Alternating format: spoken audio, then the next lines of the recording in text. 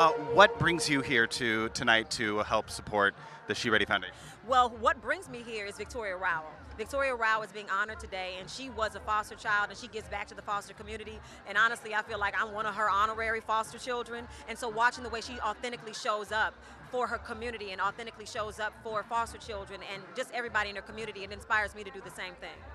Having been in that, is there something that you feel needs to be talked about more, or something that the people out there should know about SheReady or about the foster system?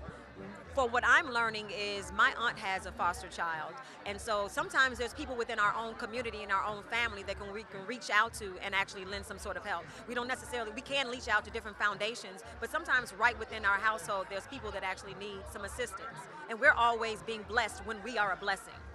That's amazing. And are you excited to be here to help celebrate and Yes, I'm excited to celebrate. I'm excited to see a good time. I'm excited for the 80s fashion, the big hair, the corsages. Like, I'm here for the colors. Like, I'm here for the eyeshadow.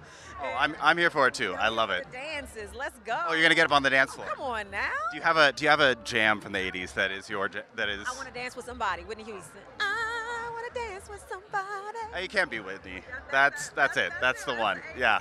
Yeah. Thank you so much. Thank you. I appreciate it. Thank you.